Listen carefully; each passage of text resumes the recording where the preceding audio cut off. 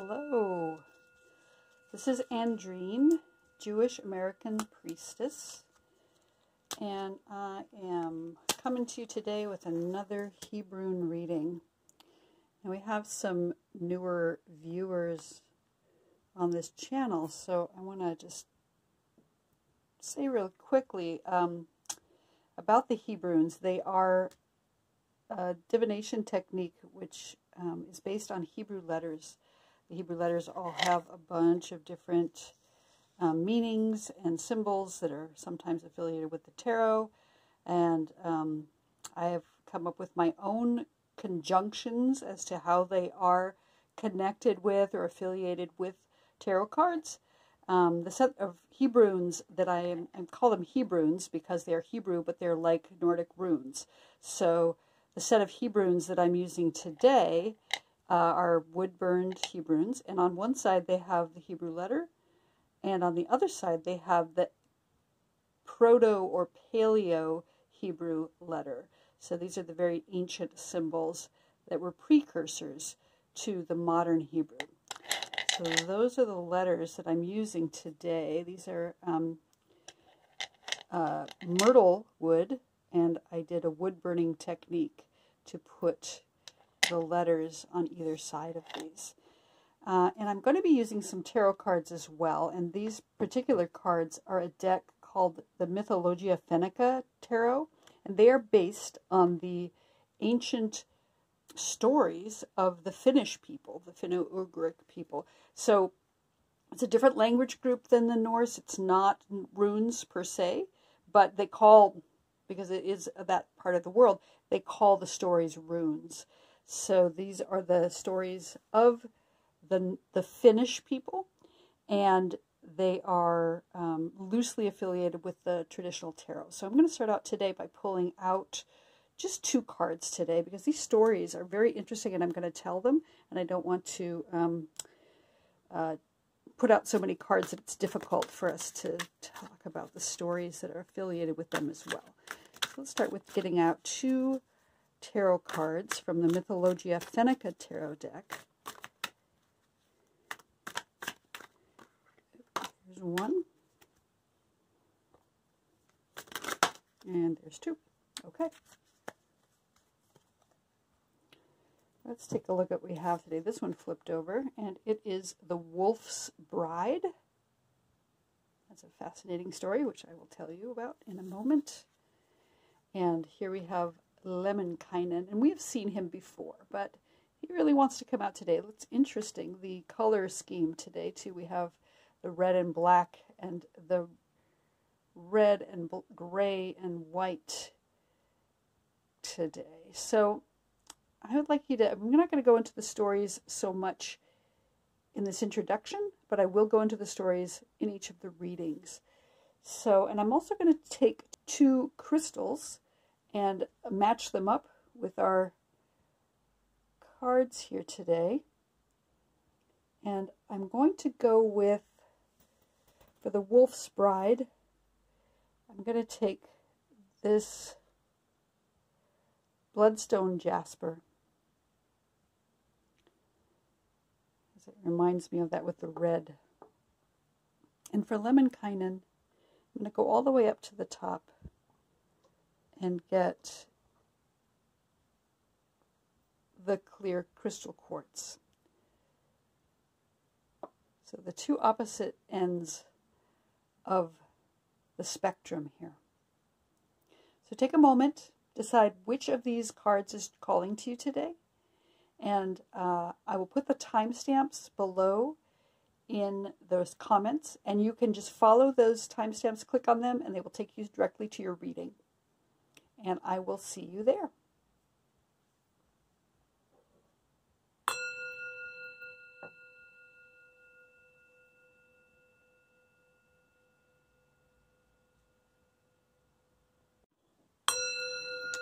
Okay, friends. So this card, The Wolf's Bride, is a story from a Finnish author that is the story about a woman who was, I guess in English you would call her a werewolf, she was so drawn to go out and join her pack in the forest that she would leave her husband and her child to go running with and care for her wolf pack. It wasn't an easy choice for her, but it was a choice that she made because she couldn't stop herself from choosing it.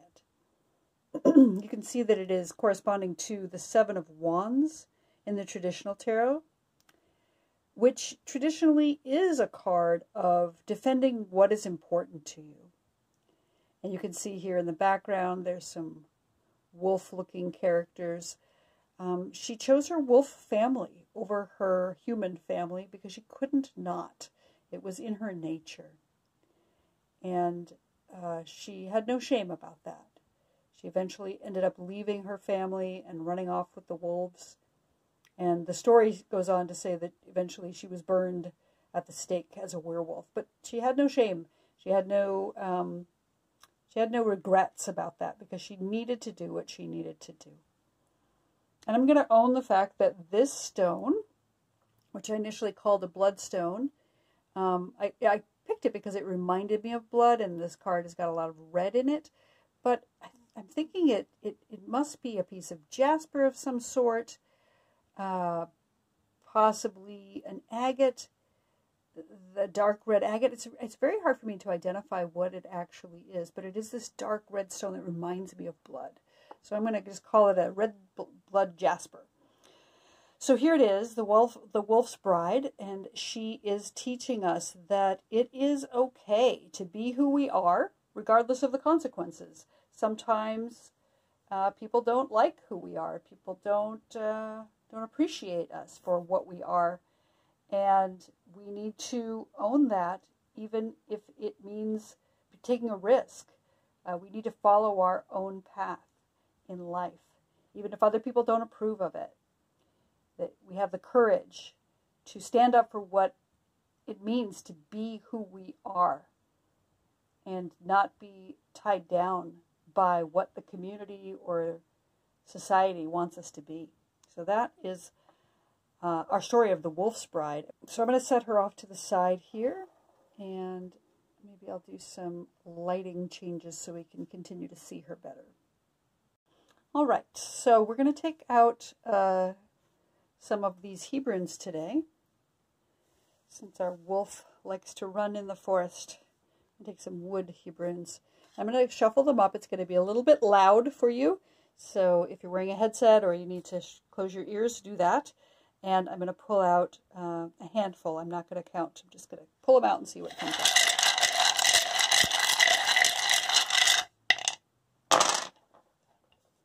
Wow, we got a couple on edge today. I'm going to just knock them over. Okay. Wow. Is that right? We have almost all in the Paleo Hebrew today, so that's very interesting. Something very ancient about this story, about owning who you are and being okay with that. All right. I'm going to turn them into the fashion where they appear upright to me, so that it's a little easier for me to read them. Okay, so I'm just going to start from the left and go to the right. So up at the very top here, we have the mem. So in the traditional Hebrew these days, it looks like this, but we've got the Paleo Hebrew, and it's looking like waves of water. And the mem is the word Mayim Hayim. It's the waters of life. It's one of the mother letters of Hebrew, and it is the letter that corresponds to the creation element of water, which is the stuff from which we all have been born. Primordially, we have the water below and the waters above and the separation between those. And the mem itself is the number 40 in Gematria, which corresponds to 40 weeks of gestation in the body. So there's been some gestation for you that has been beneficial in the near past. And it has brought you to where you are. There's been some sort of creation that you have possibly been working on. The mem is, it is the letter that corresponds to fullness.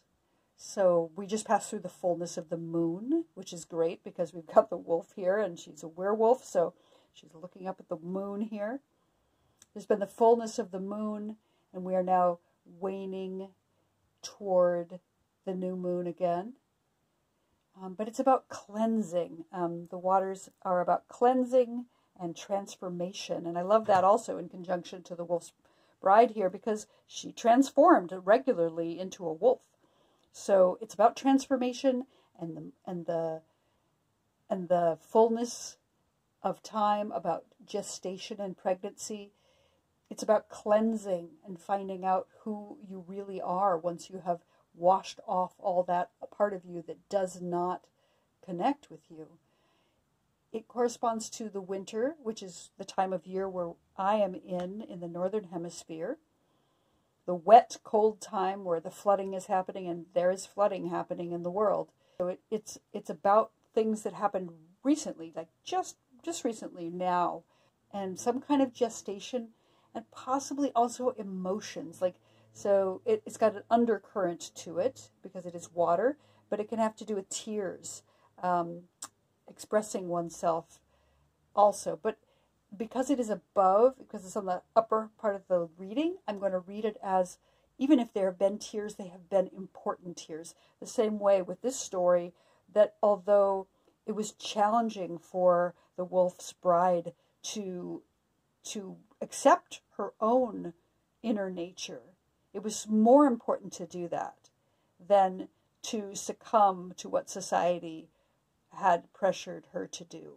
So she did run off, and she had to leave her family, her human family, which must have been painful on some level, but the rewards outweighed the difficulties. So there's some kind of grief possibly that's come along with this, but it's a good grief, one that helps us to transform into where we need to be. Yeah, the mem corresponds to the creation element of water, as I said, but it's like the deep, like that primordial water, the amniotic fluid certainly of birth, but also like just what's below everything, like the deep, the tahom, they call it tahom in Hebrew.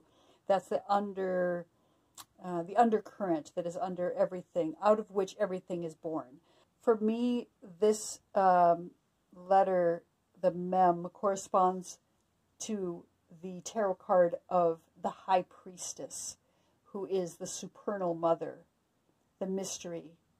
And she has this connection with the moon as well. So I think that's wonderful in conjunction with the wolf card here.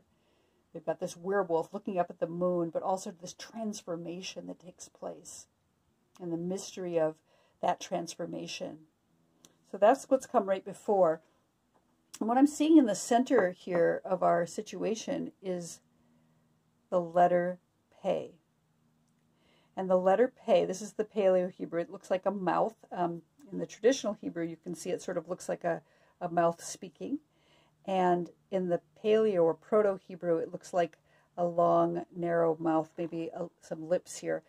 And it looks like a willow leaf, which is the plant that is included in the traditional lulav, which is a ritual object we shake to bring about the rain at this time of year.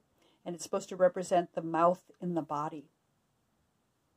So the letter Pe is the letter that corresponds to the mouth of the divine speaking creation into existence. So it's another sort of creation letter, but it's about speech and speaking what is true, speaking what is authentic.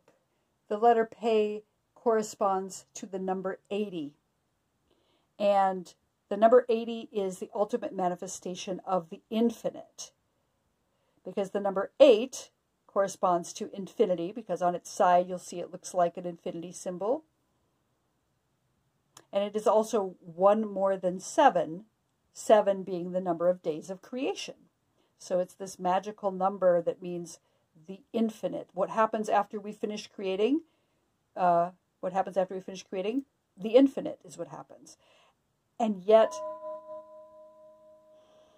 it is this ultimate manifestation of creation where we speak, and where we can speak our truth in order to create, because that is how we manifest in the world. We say what we want to have happen out loud or to the universe or in writing, and that's how things come into being. And that's what's going on right now. We have this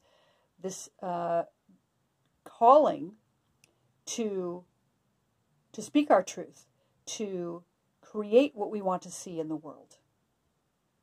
And that is our central issue here.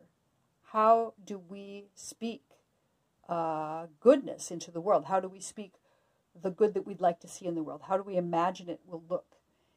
And how do we bring it into being? Through our voice. The letter P corresponds to the binary foundation of grace and ugliness. So as it corresponds to this Wolf's Bride card, I see her as far as the humans are concerned, was she beautiful when she was a wolf? Or was she ugly as a wolf? I mean, we get to decide what is beautiful and what is ugly in the world. For her, the wolves were beautiful, and that's where she had to be. And for society, maybe the humans are beautiful and the wolf is not. So we need to make that determination. What is beautiful and what is less so? And how do we make that determination? By speaking our truth with our mouths, speaking what is true for us, and not being concerned what other people think. So we have to decide what we decide is beautiful, and how do we make that manifest in the world. The next letter I'm seeing in our spread here is the Paleo Hebrew for the letter Shin. And Shin is another mother letter of creation. It is the mother letter of fire. In the current Hebrew, you can see it looks like flames licking up from the bottom here. And it is the element that corresponds to all the fires in the sky. So the sun, the moon, and the stars. And I love that again, because we have this wolf, and the moon is what drew her out into her manifestation of becoming the wolf self of her.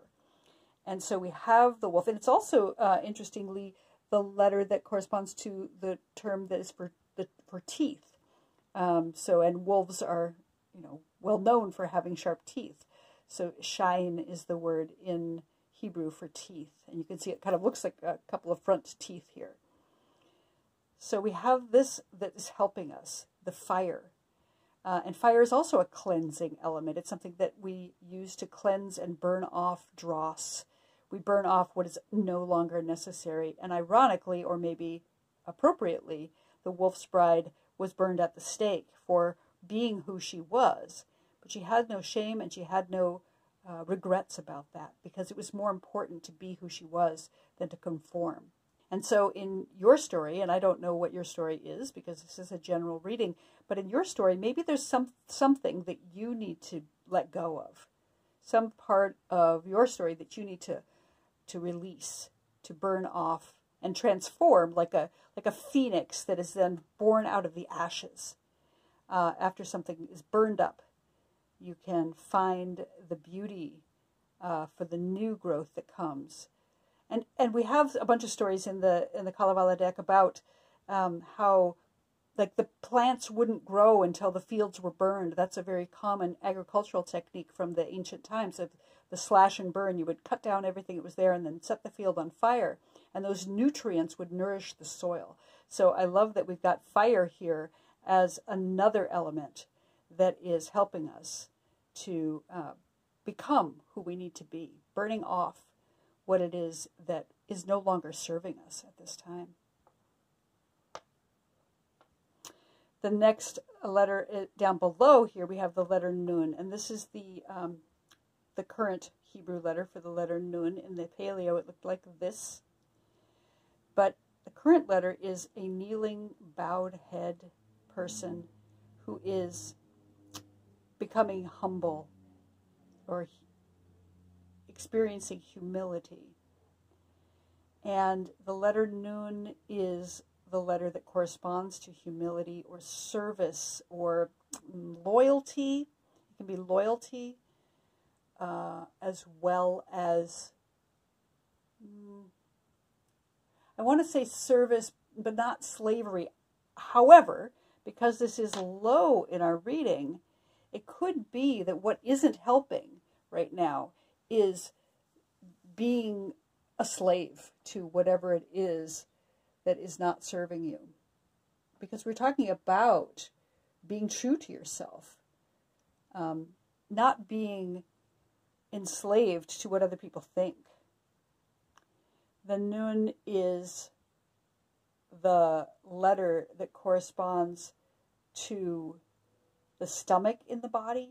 So if you've been having any issues with stomach, or like feeling sick to your stomach, or feeling like you've been punched in the stomach because you've been asked to conform in some way that isn't serving you, that's absolutely working in this reading right now with that. I get, I'm feeling it in my stomach right now, just even as I'm speaking about it, that there's been some kind of gut punch that has come. It can also, it's interesting. It also can have to do with abundance. In the Aramaic, the word Nun means fish, which is an abundant symbol. But it also can be somebody who is a bar nafli, which is somebody who has fallen. And that's also a term that's used for a miscarriage. So I find that really interesting in light of this, because we've got the birth up here at the top with the water, but something down here at the bottom that has been either a fear, that there's a fear that there will be a fall that happens, or a miscarriage of some gestation of some sort, either an idea or a project, that maybe there's some fear around losing that or becoming enslaved to it.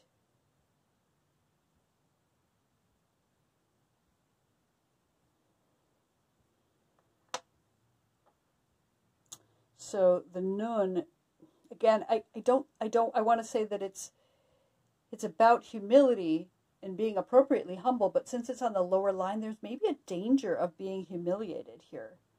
Like, people tried to shame the Wolf's Bride for being who she was, but she chose not to accept that shame. She chose to be who she was and not get tied up into other people's ideas about things. So be true to yourself, I think, is what it's saying, and don't be humiliated by what other people think you ought to be.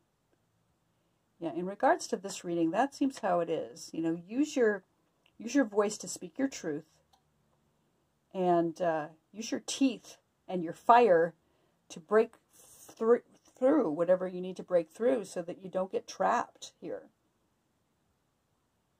in being something inauthentic. And that will bring us to the Resh. And this is, it looks like a little head because it's supposed to. Resh looks like this in the traditional Hebrew these days, but in the Paleo Hebrew it looked actually like a head, because Resh is the first letter of the word Rosh, and it means beginning. It means, like in the first word of the Torah, the first word that is spoken in Torah is Bereshit. It means in the beginning. And Resh is the binary foundation of seed and barrenness.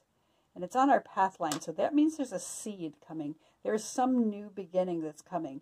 After all of this mishigas, after all of this kerfuffle of what have we got here? We've got a wolf, a woman who is actually a wolf, and she has to go off to be with the wolves in order to feel satisfied in her life.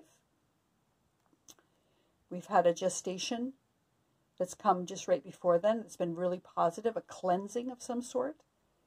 Right now we're speaking our truth into the world, burning off whatever isn't serving us, maybe biting through our bonds to become free, and choosing to not become a slave, choosing to not be humiliated by our situation. And out of that, we will come up with a new beginning and a new start that is coming very soon.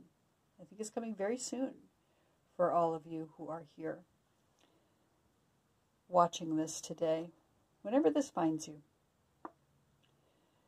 So for those of you who chose the Wolf's Bride and the Jasper, the Blood Jasper, we'll call it, this has been your reading for today. I hope it's been helpful for you. I hope that you'll like and subscribe, and I will see you here in the future.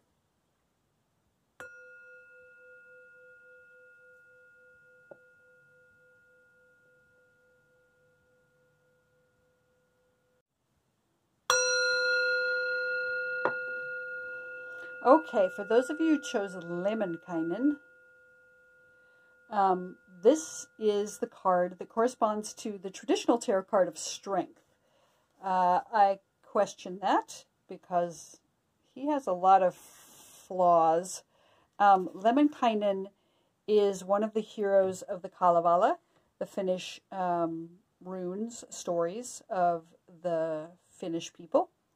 And he's one of 3 brothers, is my understanding. There was Väinämöinen, Ilmarinen, and Lemminkainen. And he was the good-looking kind of Don Juan character. He had all the ladies. He was always running off to do adventure. He was very ardent about everything he did, but sometimes rather misguided in his way. He did marry, but he ended up being unfaithful, as did his bride.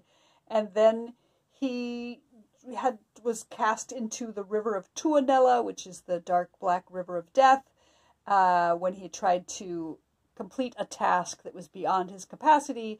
He was chopped into bits, and his mother had to come rescue him and try to revive him. So he's got a lot of questionable things. He you know, as ardent, he's very, very excited about doing things and rushing off to do stuff, but he is sometimes making questionable choices, let's just say. He really does have a good heart, but he isn't very patient, and so he just like rushes forward to do things. He's kind of bold, and I don't know how that corresponds to what's going on in your life right now, but maybe there's something that's coming up for you. I'm just going to listen in for a second. Yeah, maybe there's something that's coming up for you that you're rushing forward toward without considering all the consequences of your actions. And it might be good to get a little clarity before you go rushing forth full force. So you don't end up in the river of Tuonela. So, and so that's why I chose for you the clear quartz, the clear quartz crystal, which is about clarity. It's about clarity of mind, clarity of thought, maybe having a connection to the divine. So let's add some clarity to poor Lemminkainen's ardent heart and lust for adventure, etc. I'll just set this over to the side. And then today I'm going to pull out some Hebrunes from this set of myrtle runes, and they have both the Paleo and the traditional Hebrew or the modern Hebrew on them. So I'm just going to reach into the bowl. I'm going to stir them up. It might be a little bit loud, so cover your ears or turn your volume down if that's going to bother you. And then I will toss some down on the table, and we'll see what our reading says today.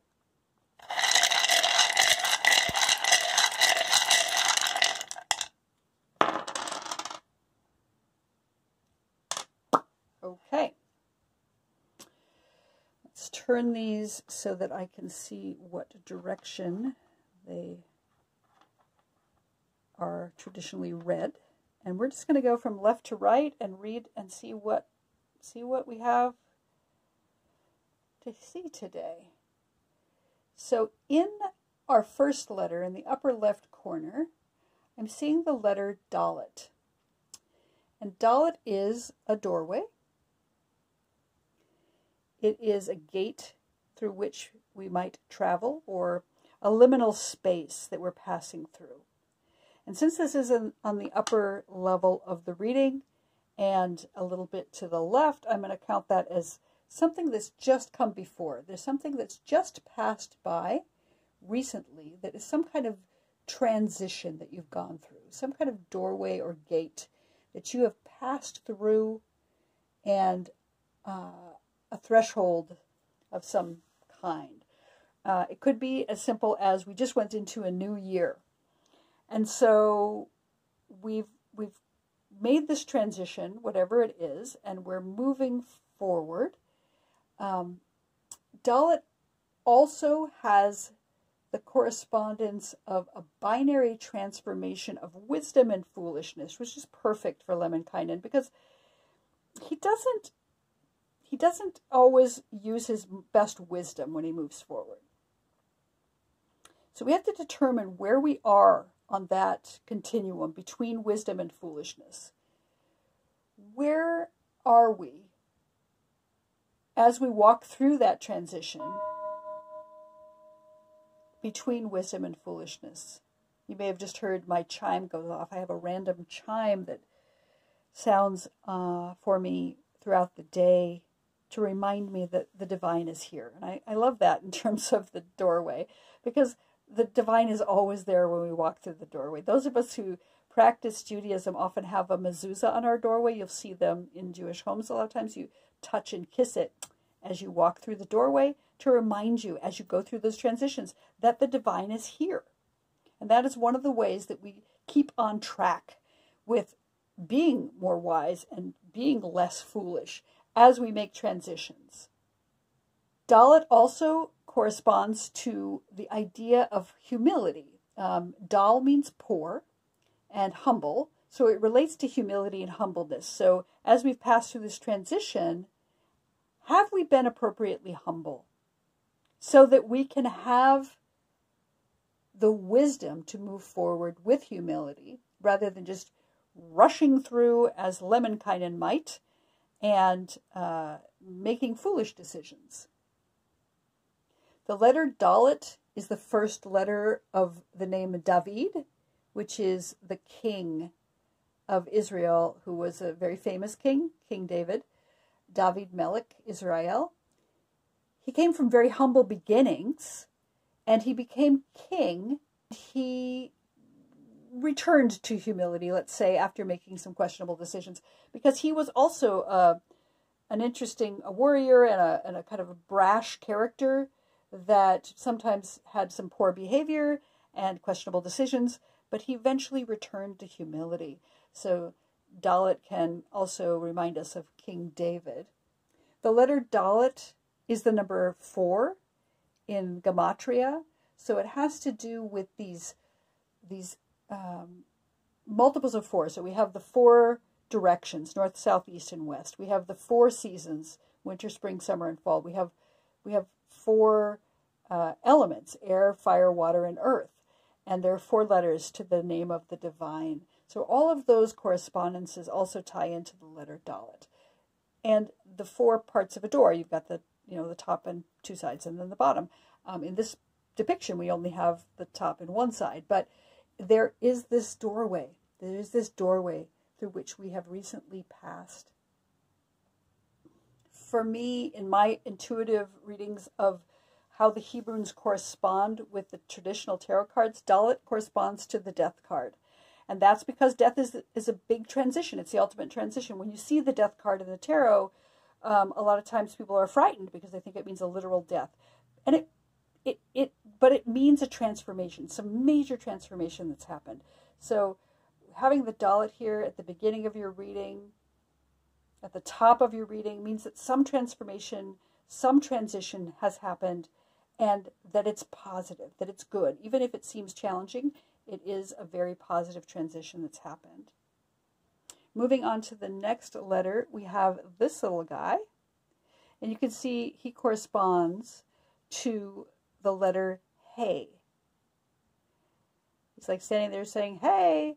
The letter Hey in Hebrew, you can see it looks a lot like a Dalit with a leg. It's somebody who's standing present. The word Hineni begins with the letter Hey. Hineni means here I am. I'm here and present and ready for service. And Lemminkainen had that in spades. I'll do whatever. I'm just going to run off and do that. But But the hey is really about being present and staying present, not just hearing one message and tearing off with that one message, but continuing to listen and being present for divine service, however that looks. And it will change over time. Everything changes. So for those of you who are having just come through this doorway, now is the time where we are here. We're saying, here I am. I'm ready for whatever is coming next. And just remaining present and not tearing off to do the next thing. And that's emulated also by this letter, which is the letter Beit. This is the paleo. It looks like a floor plan of a house because it's a house. The letter Beit corresponds to home, Bait. And Beit is the letter that rules over the day Shabbat in the week. Shabbat is the place of rest. It's when we sit at home and just rest. And so with both of the hay and the bait here, it's saying to me, right now, in this central time in your reading, is a good time to sit still in your home and not tear off to the next thing. You know, find the wisdom from that binary foundation of wisdom and foolishness and move into a place of stillness. Remain present. Don't make any big plans right now. They say that hay is the foundation of sight. It's the foundation of light. The letter hay is the number 5 in Gematria, and the word light is mentioned 5 times in the creation story.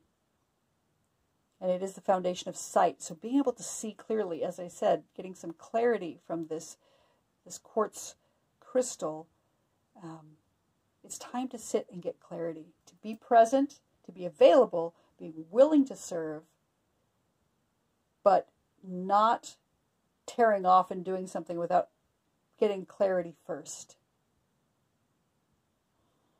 The letter Hey makes up 2 letters of the 4-letter name of the divine. We mentioned the number 4 here, the 4 letters of the divine. That word is spelled Yud Hey Vav Hey. So we have 2 of those letters in the letter Hey, which is to say that's half of the name of the divine. And I like to say that being present, showing up, is half of divinity. If you can remain present, you're halfway to divinity. Because that's what it's all about, staying where you are and not rushing off to a new thing.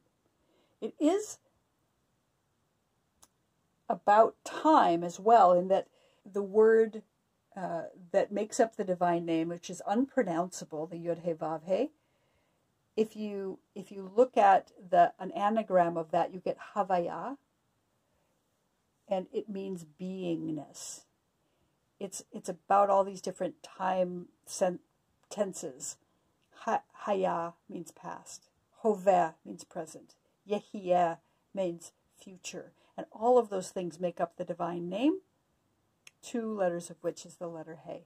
Interestingly, the letter He rules over the constellation Aries, which happens in the spring. But it's also affiliated with Mars, which is the planet over which Dalit rules. So something to do with Mars and Aries and the power that comes from that red planet and the fieriness of an Aries. Maybe that strong-headedness. Maybe, I can see Lemminkainen as an Aries just tearing off to do whatever. The letter He corresponds to the organ, the liver in the body. And it is the heaviest organ in the body. So it has this great amount of weight and gravitas to it. And it is the same root as the word for glory or honor in Hebrew. The word for liver is keved, and the word for glory and honor is kavod. And it means that something has great weight and gravitas. So with the letter He and the letter Beit here, it's saying sit still, understand how important it is, what it is you're going to be doing here. Really consider and move forward with thought and mindfulness and wisdom. And the letter Beit corresponds to the binary foundation of life and death. That transformation of life and death and the choices that we have every day. Are we going to choose life? Are we going to choose death? You know, Lemminkainen lived life and tore off into things that ended up dead. Fortunately, he had a very loving mother who brought him back to life. But we don't all have those resources at our disposal all the time. So we need to remember to choose life every day when we have that choice point come up for us. Choose to get up out of bed and do what needs to get done. But also be present while you do it. Those two letters being right next to each other, right on top of each other, really, really hits home how important it is to remain present and also choose life each day, every day. Rest when you need to. Take care of your home. Take care of your body. I love that also, that we've got the hay here that looks like a little guy, and Beit it corresponds to the home, but the home is the body of the soul. So take care of your body at this time too. Having just come through this transformation, this maybe metaphorical death, now is the time to take care of your body, be present, choose life. And when we get through that, what that brings us to is the Aleph. And Aleph is the first letter of the alphabet. It is the number 1. And so it represents all things one. The oneness of the divine, the oneness of the universe. It represents the mother letter of air, the creation element of air, that where we live. We live in this beautiful zone between the fire and the earth, between the fire and the water. We live in a place where we can breathe. I see it as balance, because we have a yud above and a yud below and a vav between. And that is like the divine and the heavens and the divine in the human on earth, and this connection between and the division between as well. So there's this paradox of oneness and multiplicity. We have one divine and many, many infinite facets of the divine. We have one universe and trillions of stars. We have one body and trillions of cells.